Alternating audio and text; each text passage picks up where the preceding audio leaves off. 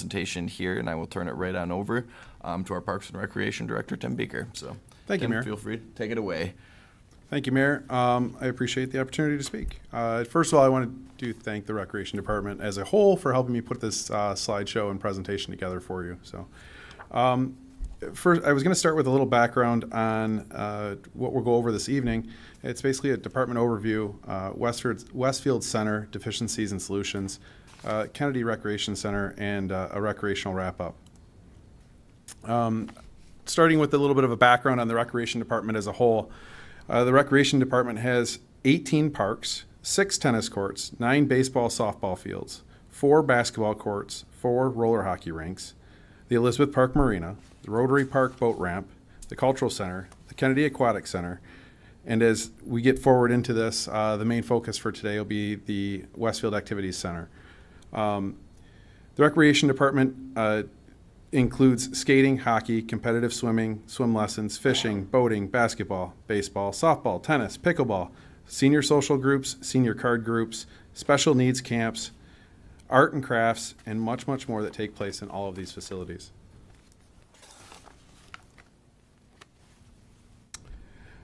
Just want to take some time to go over the Westfield Center. As we look at these different things, the Westfield Activity Center hosts more than a dozen fitness classes for a variety of levels of activity. Weekly civic organization meetings, monthly club meetings, senior dance clubs, senior social groups, dozens of different game groups, including cards, bridge, bunco, and such, graduation parties, cheerleading, sports banquets, small food pantry, and a medical equipment loan closet, and much, much more that takes place out of this facility. It was actually brought to my attention earlier today. Somebody asked, well, why can't we leave the facility set up a certain way for every weekly meeting? And I said, well, because there's a lot that happens in between. And hopefully this can get it across that we do many different things. The facility itself is programmed from about 8 a.m. until 9 or 10 p.m., depending on the night. So.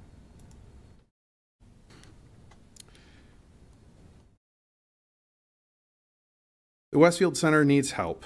It's an honor that this building gets used for so many activities, and so many people do use it. The facility has seen its wear and tear over time. As part of the Fire, Police, and Municipal Building Improvement Bond, the Recreation Department will see improvements at the Westfield Activities Center, affecting everyone who uses the building. The Westfield Center has many issues that have occurred due to erosion of soils, water tables, and structural deficiencies. As you see in these 4 exterior pictures, water is drained poorly and penetrated areas of the external brick, creating problems with lintels, foundations rotting away. In your top left picture, you can definitely see where the wood structure behind the block that was moved away is completely deteriorated and falling. You can see where the grade level has now become up a little bit too high on there. Uh-oh. We'll check this and see if we have some battery.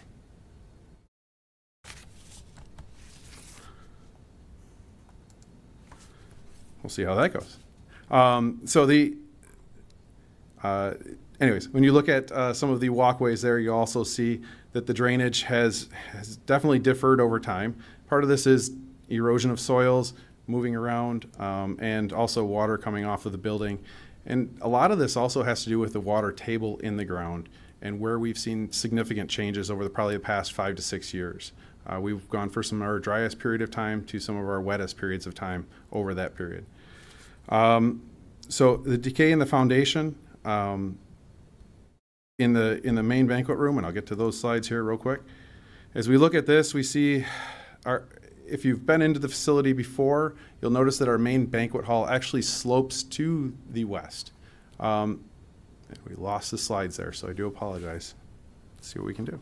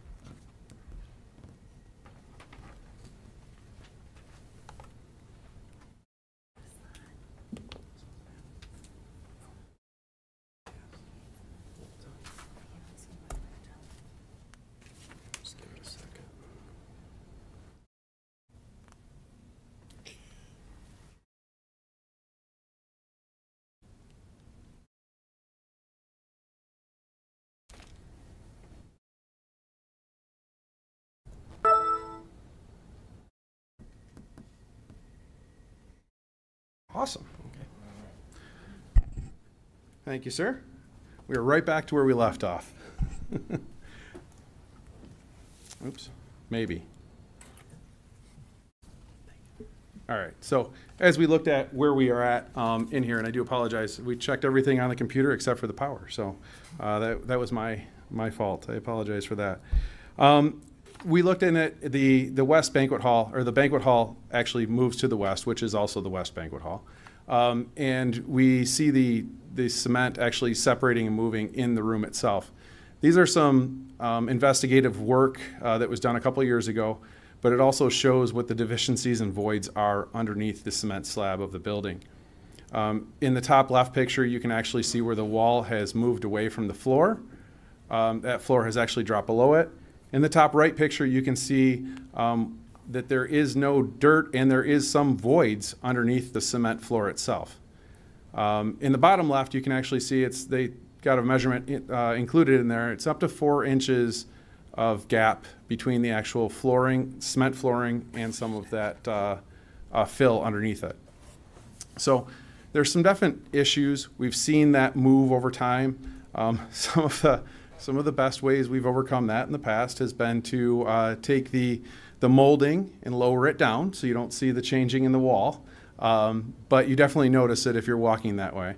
And hopefully people having different beverages at graduation parties don't walk that way too often. But anyways, those are definite things and deficiencies that we see in the building. We found large voids, like I say, up to 4 inches. This will lead to the floor sinking more over time because it is not tied directly into the foundation itself of the building. So we will see as that continues to erode. Hopefully our water table is a little bit lower than it was a few years ago. We won't see it erode as much, but there is large potential for it to do so.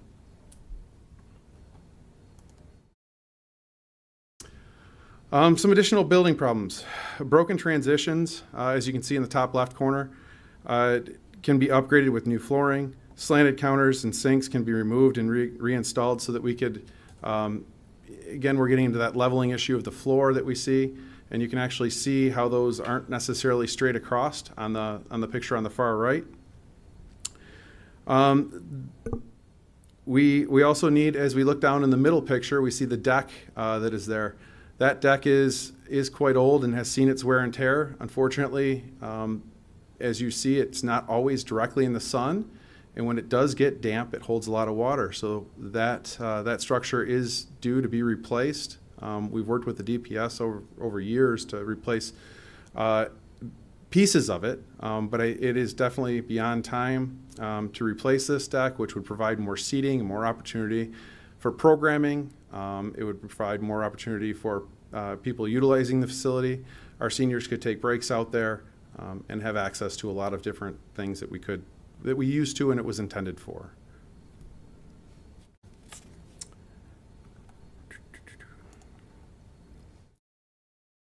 Improvements will include a few different things that will go on in the facility. Improvements such as ADA accessible amenities that will make movement in and out and around the facility much easier.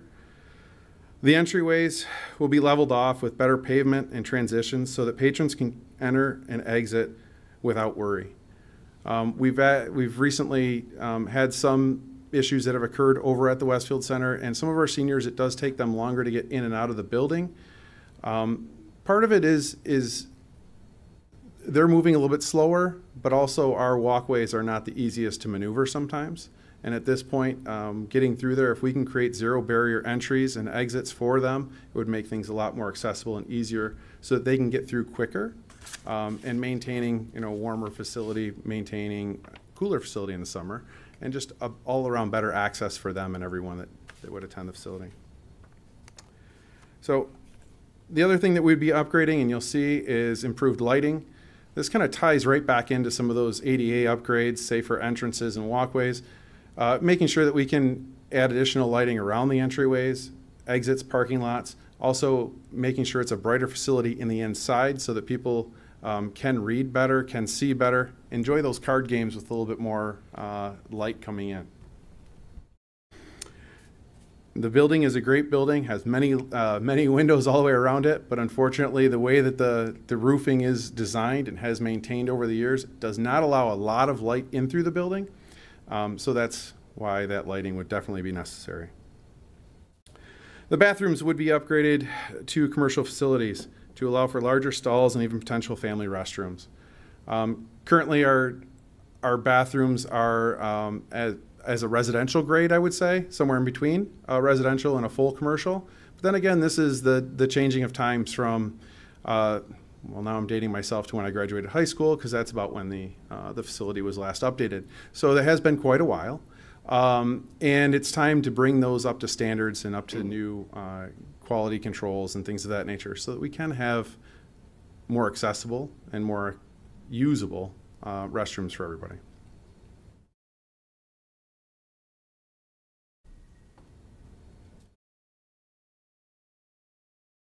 As we look at this, the renewal of outdoor seating, we touched briefly on that a little bit before, on the deck structure outside. The deck itself is just, it's seen much better days. As I was out there looking around the other day and walking through it just to try and give me some ideas of what I could discuss and talk with you all about. Because of the age of the material and the degrading of it, a lot of critters, a lot of insects, and a lot of other things have made their homes in that deck area. Unfortunately, it just doesn't make it very appealing for either young children or adults that don't want to deal with the very large wasps or bees that may be flying in the area. And so putting in new structures, putting in new wood, cleaning that up, those are different things that would help us and go a long way with providing a safer, calmer area for everybody to enjoy. We will see an increased, we are also looking for an increase in dedicated storage for our loan closet and small food pantry. Over the last couple of years, our senior groups have come to us and said we do definitely need a small food pantry located in the facility. This is by no means a food pantry that oversteps the larger one that takes place in the city. But it does work for our seniors that visit our facility on a regular basis. It's kind of like they drop off in a cabinet, and some other seniors can walk in and not feel overwhelmed or, guilt or anything of the nature, to be able to go through it without being judged, I should speak. So that it's been a great addition to the facility over the last couple of years. It's also created some storage deficiencies that we face with some of the items that are brought in. We do have a very large medical loan closet that takes place in the facility. This is used on a daily basis. This is open to all the residents of the city of Trenton, whether it's wheelchairs, whether it's crutches, whether it's walkers, whether it's toilet seats, whether it's shower chairs, whether it's anything of that sort. We have made available, we have knee scooters. Those things are available at a small rental fee to any of our residents that may need those at that time. At that point in time, it's a deposit. When you return the item, you get your deposit back. So it's been a great offering for the city and has been going on for years and years and has continued to grow. Most of the time, we actually see a lot of our patrons, when they return things, realize that they don't want the deposit back. They've donated it back to the loan closet itself. And it's been great to see that go right back into the equipment that we can rebuy and have it available for somebody else at a later date. So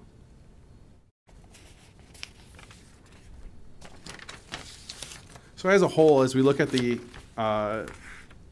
Westfield Center, these are all of the things that we would hope to see with the bond approval, and this is what we would look at from that. Our next slide just briefly discusses the Kennedy Recreation Center parking lot. Another large improvement that would be part of the Fire Police Municipal Building Improvement Bond is the repairs to the Kennedy Recreation Center parking lot. This would allow for easier biking and walking from the path along the Frank and Poet Drain. The back of the parking lot includes a park for kids and is a main thoroughfare for pedestrians walking to and from the different areas of town, including the Kennedy Aquatic Center, the library, the Westfield Center, and the high school. So as there is an entrance to the path behind our facility, as you can see in these quick little pictures that we took. Unfortunately, it's not very accessible at this point in time. and the parking lot has seen some deficiencies, so we will hope to see some things move on that. In conclusion, the fire, police, and municipal building improvement bond will bring many needed facility upgrades to the recreation department. If you have any questions or comments, my phone and door are always open. Please feel free to reach out and discuss a proposal at any time. Make sure to catch Chief Hawkins and the police department speak at the Westfield Center on June 3rd following the council meeting.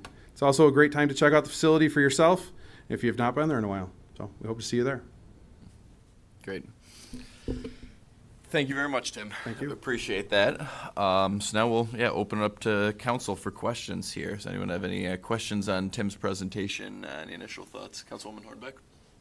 Looking at all the structural deficiencies, it makes me wonder, is it worth the investment? Is it, I guess, like all the structural problems, are those going to keep reoccurring even if we fix them?